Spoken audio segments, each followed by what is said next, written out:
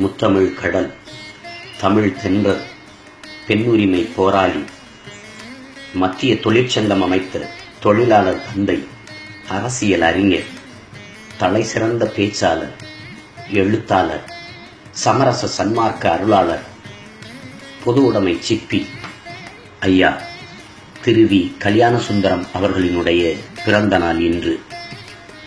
தாய்மொழியாம் தமிழில் பேசுவதும் எழுதுவதும் இழுக்கு இழிவு, அந்நிய மொழியாம் ஆங்கிலத்தில் பேசுவதே அழகு சிறப்பு என்று எண்ணி தமிழர் வாழ்ந்த காலத்தே வாழ்ந்தவர் திருவிக்கா.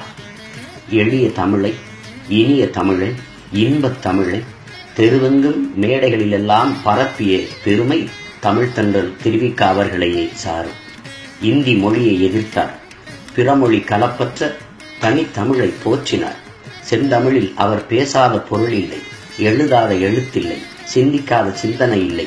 எங்கும் தமிழ், எழிலும் தமிழ், தன் வாழ்வில் பேச்சும் மூச்சும் தமிழ், தன் இதய துடிப்பெல்லாம் தமிழ், தமிழ் என்றே வாழ்ந்தவர் தமிழ் தென்றல் திருவிக்கா.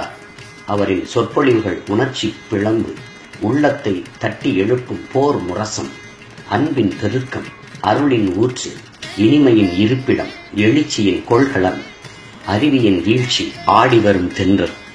அந்த பெருந்தகையின் பிறந்த நாளில் அவருக்கு நம் புகழ் வணக்கத்தை செலுத்துவோம் நாம் தமிழர்.